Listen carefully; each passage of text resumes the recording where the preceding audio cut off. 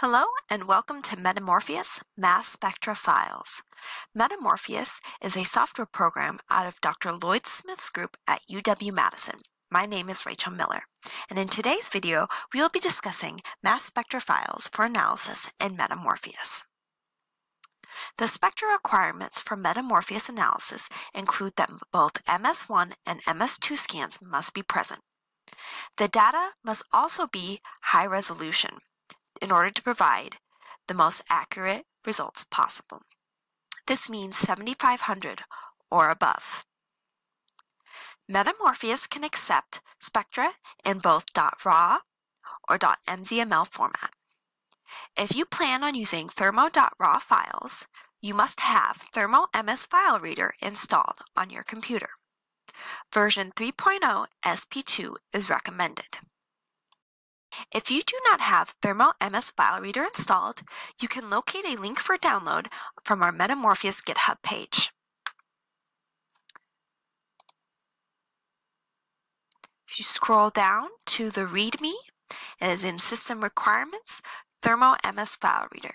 You also will need to make an account to be able to install this. MZML spectra formatting is for files that have been previously calibrated with MetaMorpheus.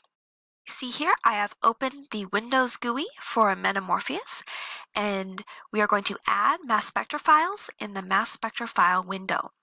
You can either add these by dragging and dropping into the GUI, or by going Add, Browsing,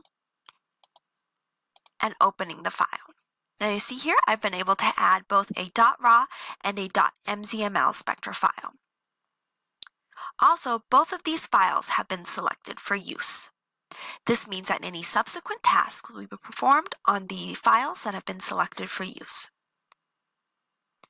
Now, you'll notice here in the bottom of the mass spectra files the Change File Parameters button.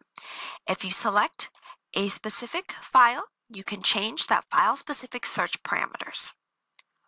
If you want to learn more about changing file-specific search parameters, watch the dedicated video. So let's say we just have our Thermo raw file, and then we perform a calibration task. At the completion of this calibration task, a MZML formatted spectra file will be added to mass spectra file window, and this will be the MZML version of our thermo.raw file.